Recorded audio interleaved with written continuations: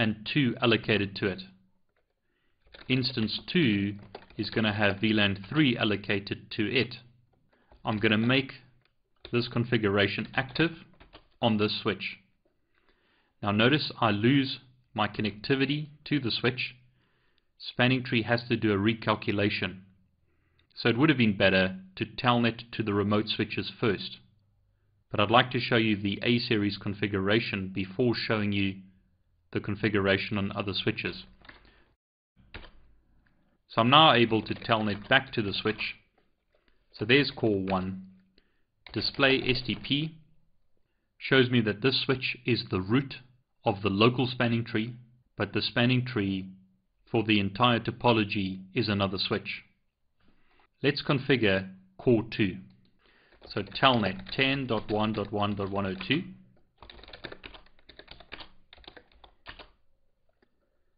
STP region configuration.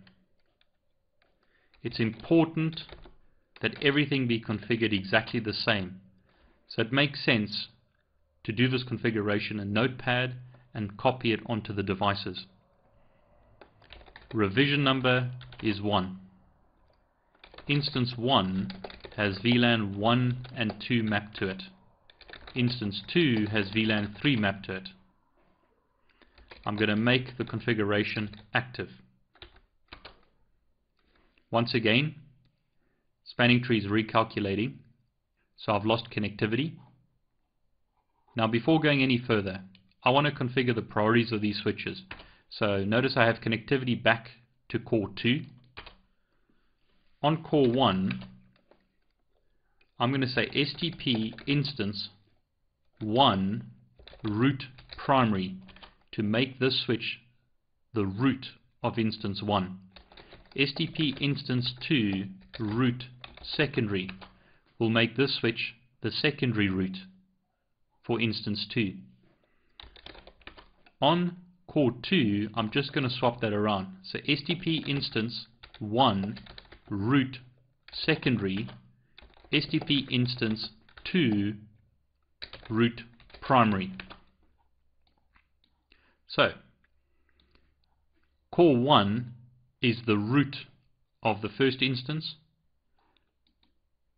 Core 2 is the secondary of the first instance, but it's the root of the second instance.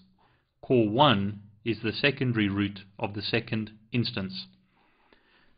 So on core 2, as an example, display current configuration. Notice STP instance 1 has this switch set as the secondary root.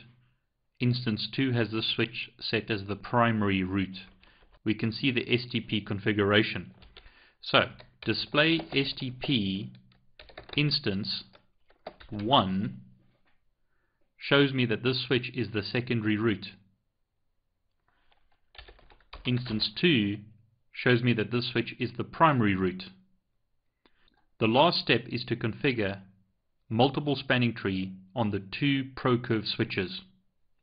So firstly on edge 1, show run shows me that we've just got basic spanning tree enabled, but now we're going to type spanning tree, and notice we have these options, config name and config revision. So config name we're going to set to HP. Config revision we're going to set to 1. Spanning tree instance 1 is going to have VLAN 1 and 2 mapped to it.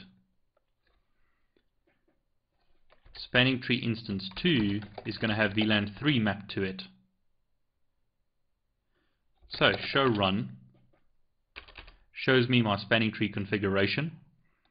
We're going to do something similar on edge 2. So spanning tree config name is HP.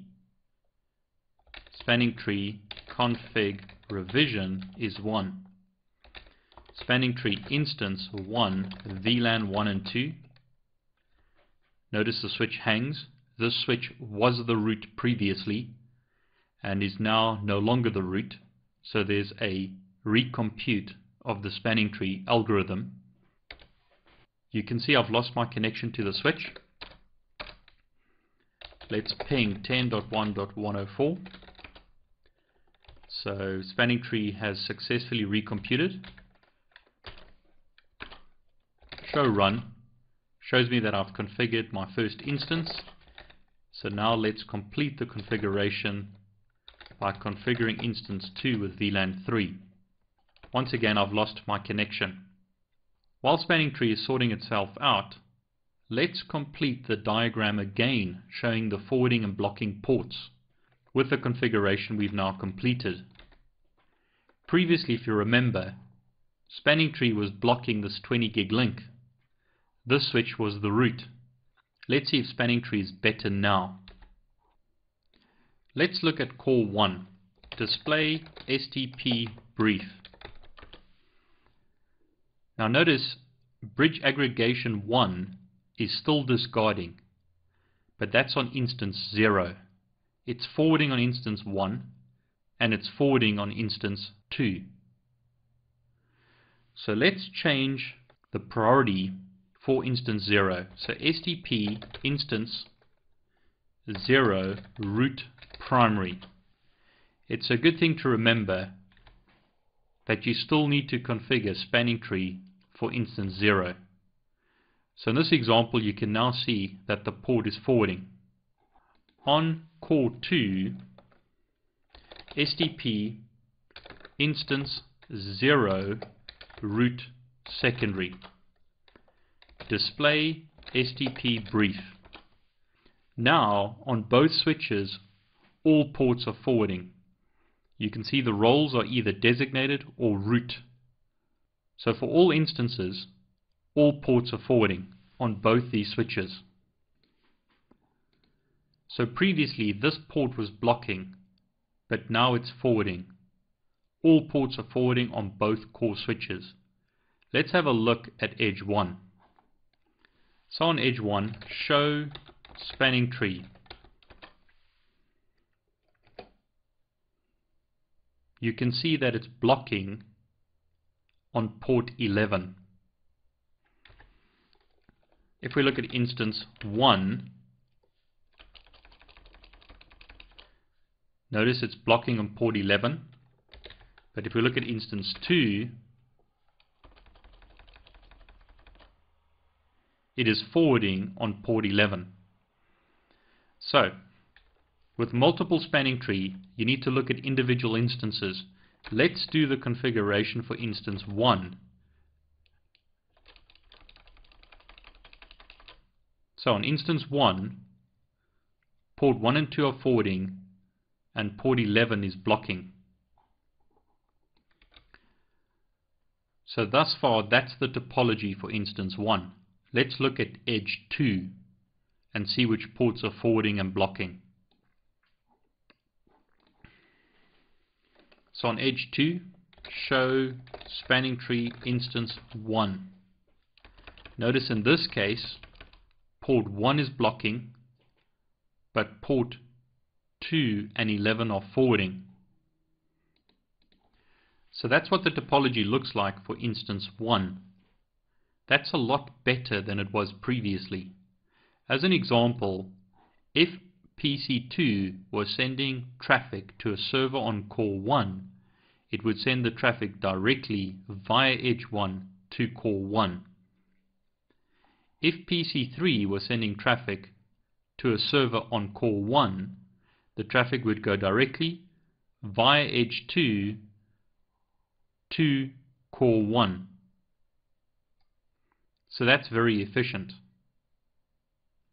Now if traffic was going to a server on core 2,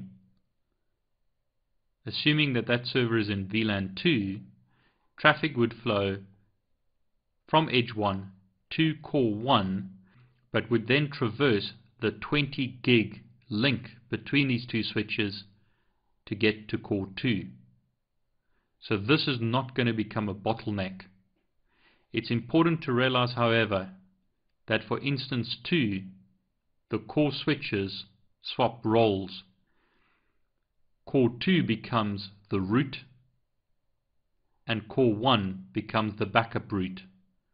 So let's look at edge 2 as an example, and you'll see that the blocking and forwarding ports have been swapped around.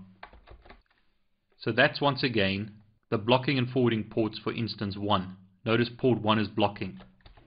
But if we look at instance 2, notice port 1 is forwarding, port 2 is forwarding, but port 11 is blocking.